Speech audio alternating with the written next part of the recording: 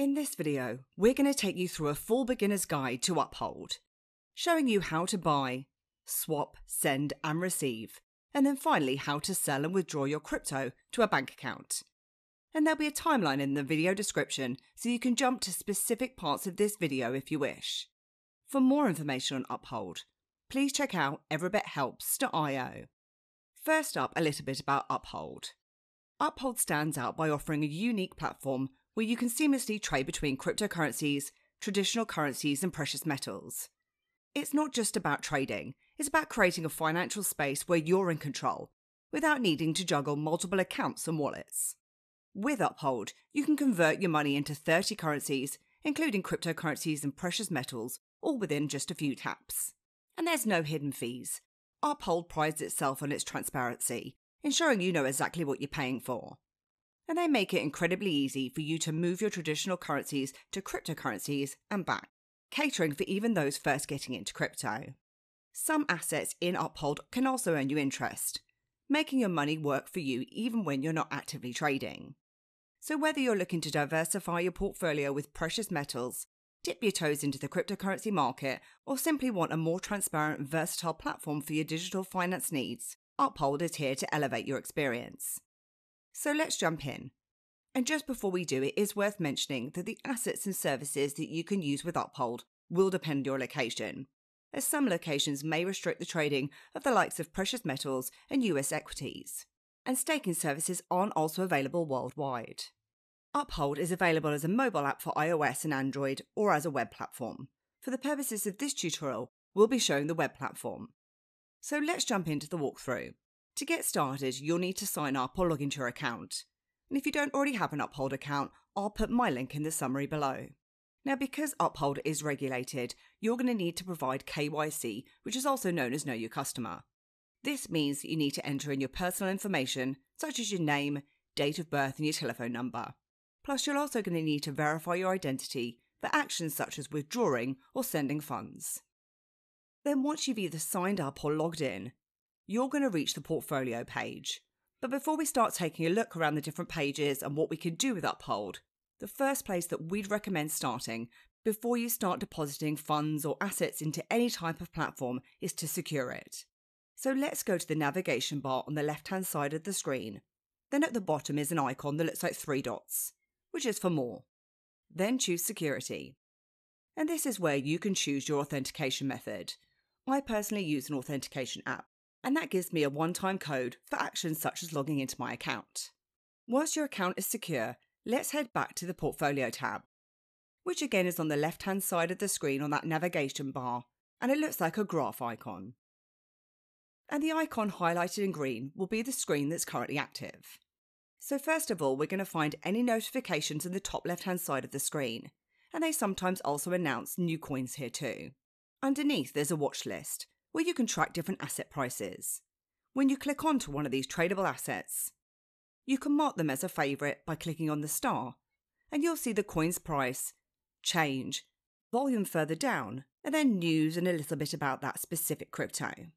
If we click on the X icon in the top left, it then takes us back to the watch list. And underneath is any recent activity within your account. In the centre of the screen is where we can then track our portfolio and view our total balance. And then we'll see our balances per asset underneath. As you can see, this is an existing account for me, so I do have some crypto and active balances already in here to show you. On the right is the trading section where you can trade anything to anything, and this is where we're going to be mostly concentrating today. First, we're going to look under the Transact tab at the top of the screen.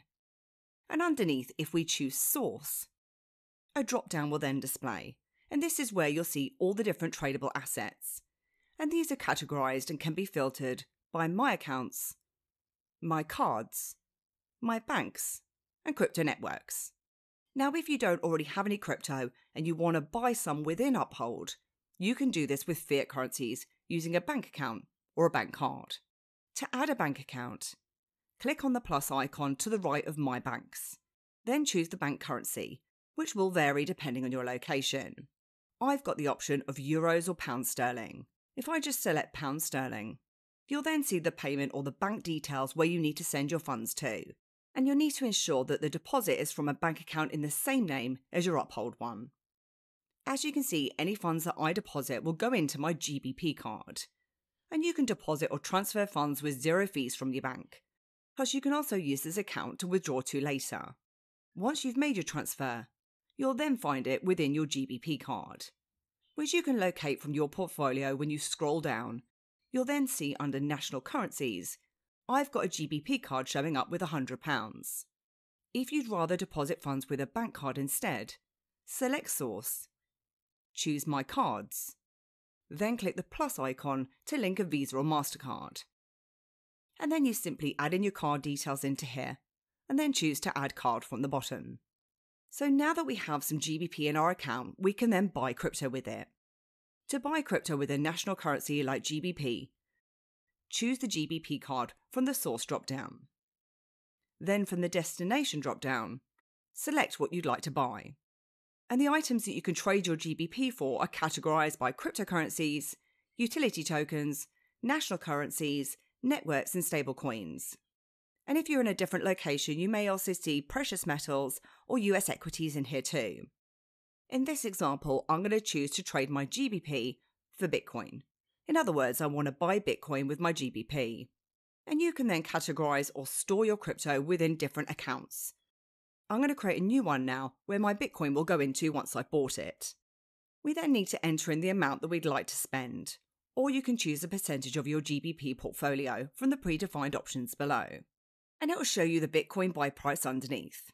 There's then an option to repeat the transaction or schedule, plus ways that you can take profit from your trade or set trailing stops if BTC were to drop to a certain price, and this can help to reduce losses. Then if we preview our trade, it will then show a summary of our trade, showing you the current market rate price and any trading fees that apply. As it states here, if I was to trade over £398.64, I can avoid these fees. So trades over $500 are essentially fee-free, and there's some other exceptions in here too. And it then shows me the total transfer amount minus the fee. When you're happy, you can confirm your trade. And the Bitcoin that we've just traded for with our GBP will then appear under your portfolio within the account that you've either created or chosen. And depending on your location, as I said at the very start, you could trade your national currency with not just Bitcoin or crypto, but you can also purchase metals like gold or silver or US equities. Or you could trade it for another cryptocurrency. Plus, you can also convert crypto to crypto. So if you want to try your hand at another crypto, you can select it from the source. In this example, we'll choose my Bitcoin account from under My Accounts. And in the destination, I'd like to trade this for Ethereum, and you can also search for this from the top. Then enter the amount and then preview your trade. And again, you'll see a preview of your trade as well as the market rate for BTC to ETH, plus the fee that you're going to be paying. When you're happy, you can then go ahead and confirm your trade. You can also trade your crypto back to your GBP card to effectively cash out, which we're going to show you a little bit later.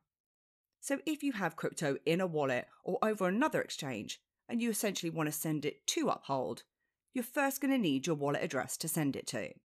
And there's 2 different ways that you can locate your address, depending on if you're already holding this crypto in Uphold or not.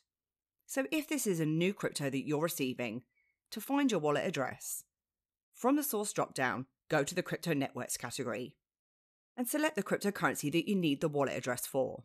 So if you plan to receive Bitcoin, for example, select Bitcoin from the list.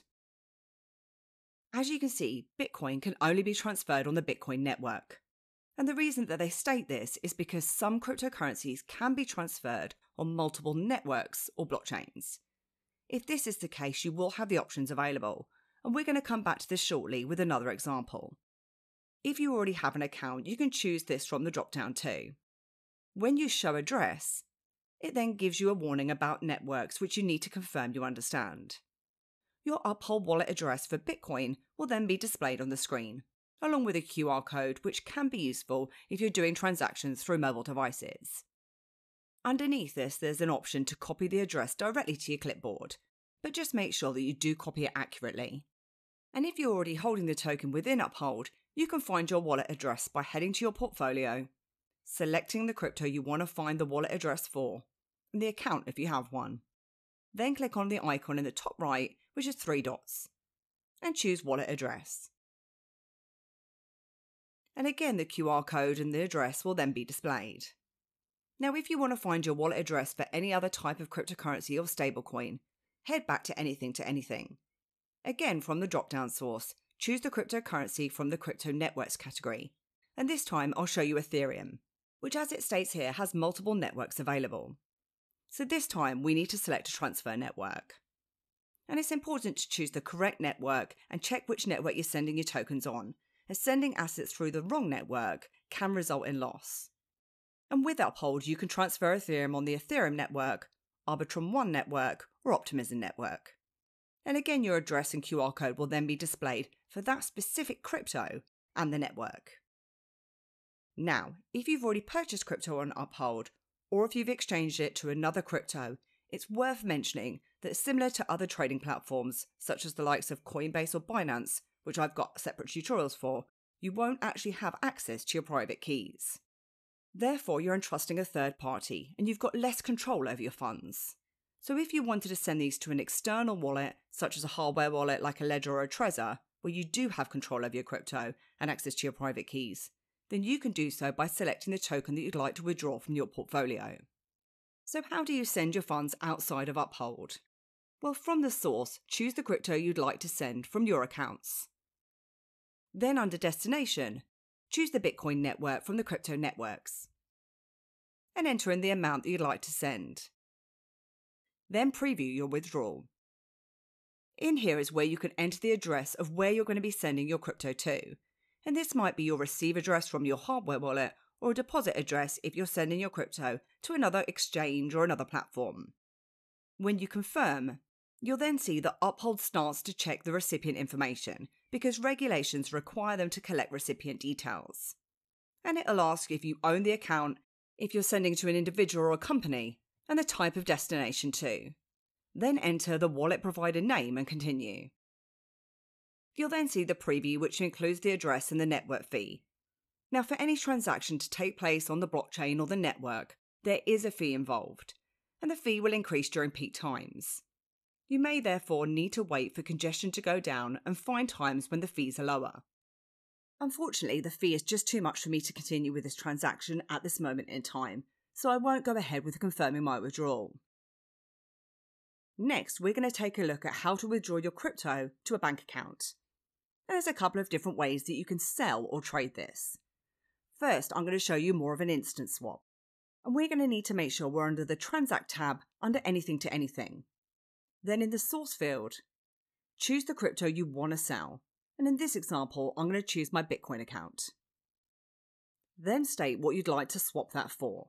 In this case, I'd like to trade this directly into my GBP bank account and essentially cash out. Then enter the amount that you'd like to trade. And if we preview our withdrawal now, it'll give us a summary of our transaction, their market rate, i.e. the price you're selling your Bitcoin at, and the fee. And when you're happy, you can confirm the trade.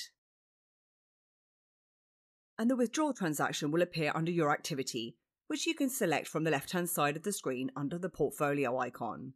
And this will give you more details in regards to your transaction.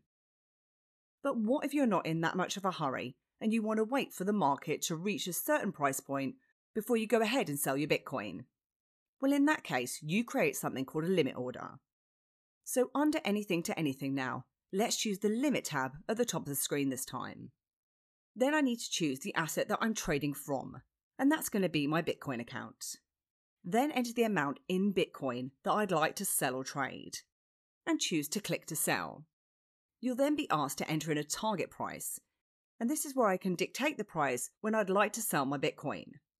So over on the far left-hand side of the screen at the moment, I can see the current price of Bitcoin is roughly around £53,000. So I can state here that if Bitcoin were to reach £54,000, then I'd like to convert or sell my Bitcoin.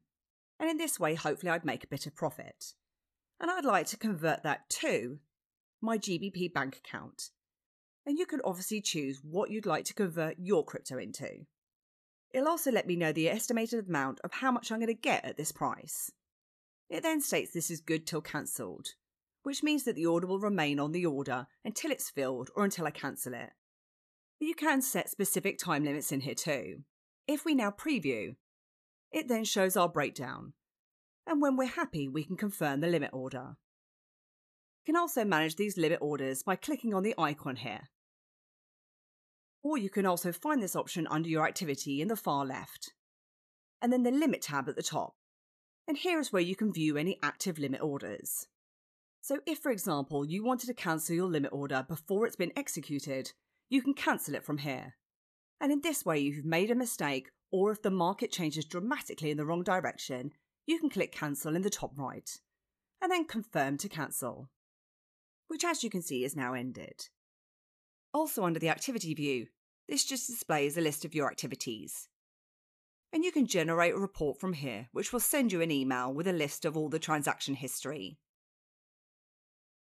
When you select Markets from the left-hand side of the screen, there's a list of each different type of market available, and you can search at the top and again view information about each asset. Then you have your integrations, where you can choose to link your wallet to any of the third-party apps below. I've got mine linked to Brave Rewards, but there's also some ways that you can earn crypto and create crypto tax reporting with CoinTracker, which we actually have a full tutorial for. Under More is where we set up our security earlier, but we can also edit our profile, set up some preferences, and amend any linked accounts, which includes your cards and banks. But that was our overview of the Uphold web platform, and I hope you enjoyed this video today, and if you did then please give me a like, hit the subscribe button, and please do head over to our website at everybithelps.io for more tips, reviews, and step-by-step guides. Thanks, and I'll see you soon.